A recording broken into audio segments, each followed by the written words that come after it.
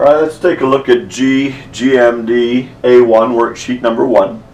This is just a nice introduction into the basics of perimeter and circumference. We quickly jump to more interesting shapes just because these are old topics for us, and at this level we need to kind of go after something a little more interesting. The first thing I want to talk about is the development of the early stages of how they were able to go after circumference of a circle. It's a difficult thing because it's not made up of segments but this curved environment, and so the early discoverers that went after it started to use the regular polygons, and they noticed that as they moved up in the number of sides in the regular polygons that the shapes became more circle-like. In other words, this octagon here is very circular-like. And if you continued that iterative process to say 100 gone, you would almost be a circle. The line segments would be so minute that it would be forming almost this circular idea. And they were able to get a pretty good estimate on what that, using radius and the relationships, they were able to kind of say, well, you know, what if this radius, how does that radius relate to that perimeter? That helped them approximate the value of pi, and so pi over the years was, 22/7 was some values that was used. They knew that it was between 3 1/7 and 3 10/71 or something like that, using a process like this. But we know that in a circle, the circumference is pi times d, and that is or in this case 2 pi r, because two radiuses make a diameter, and so these are interchangeable depending on what information you have, and this would calculate the circumference or the perimeter of the circle. I just wanted to show you 3 examples, then we'll do a bunch under the Elmo here just to give you a taste of what's coming.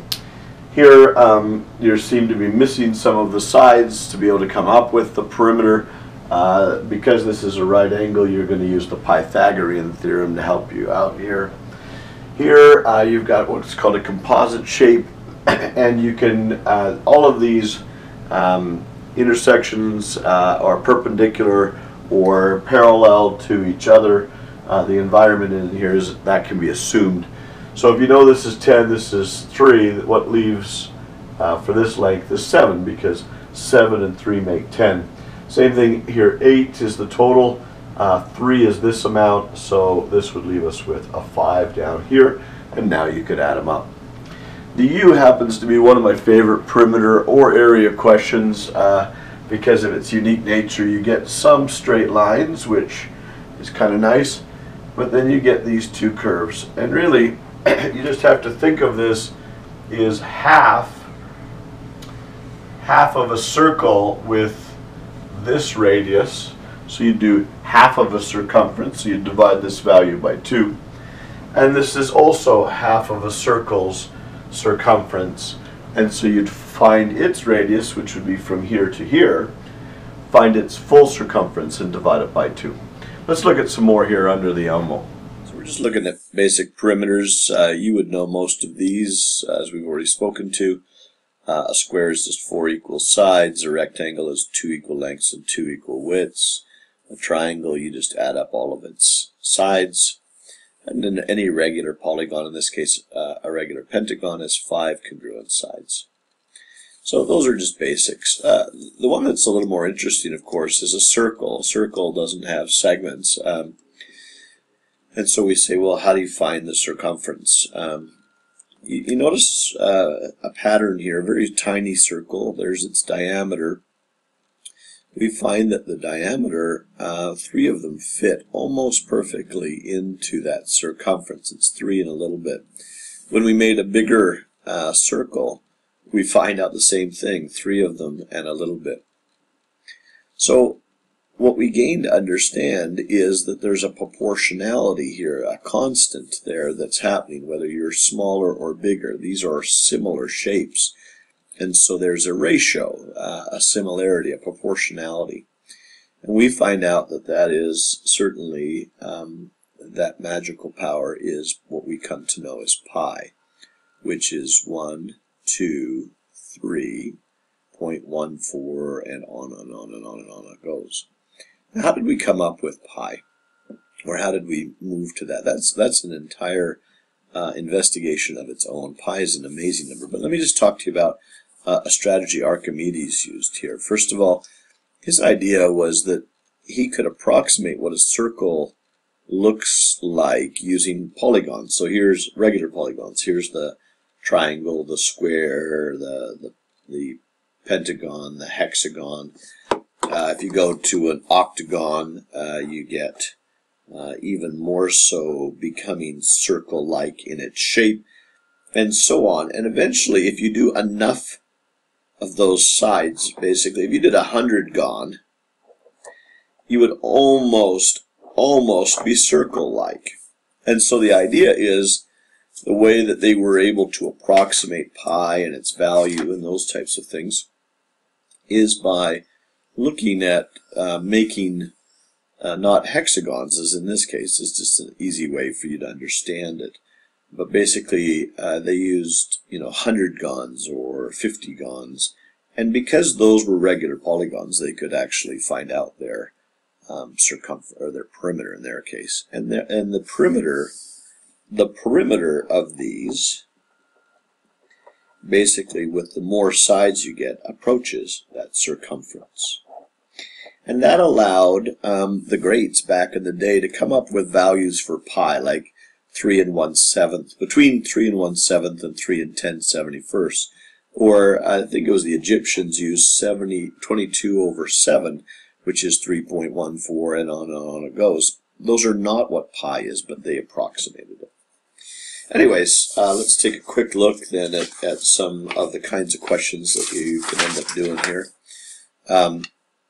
Again, as you know, you can use circumference as pi d, or circumference as 2 pi r. So here you got the radius, so 2 times 4 is 8 pi centimeters. The e means exact, so we leave pi alone in there. 4 times 2 is 8 pi.